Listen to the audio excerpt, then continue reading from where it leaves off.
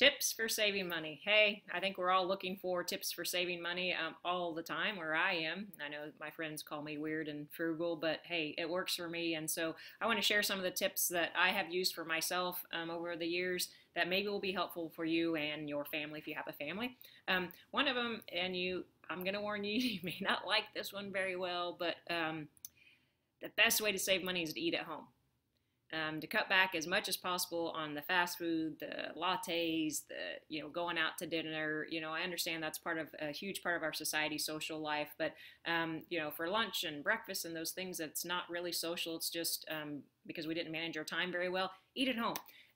Create a meal plan, a shopping list, shop from that shopping list, and that's going to save you in the long run, it's going to save you a lot of time. It's going to save you your health, which is going to save you money on medical bills. And so take good care of yourself, because a lot of times, how we're eating, we don't, have the results of that right away. It shows up later.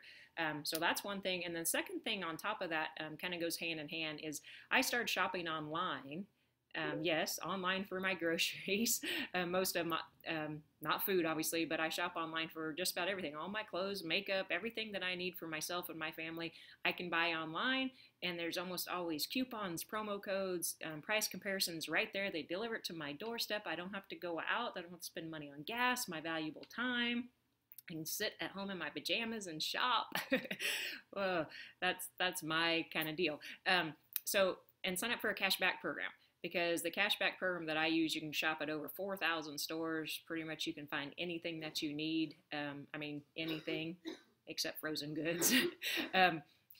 And then that's more money you have in your pocket, and you can save it for, a special event, or just let it build up as a savings account and pay a bill off or take a vacation or whatever. So to learn more about the cashback program, click on the link below, lovingmycashback.com, and it's going to provide you a lot more information about that actual program. It's free to sign up.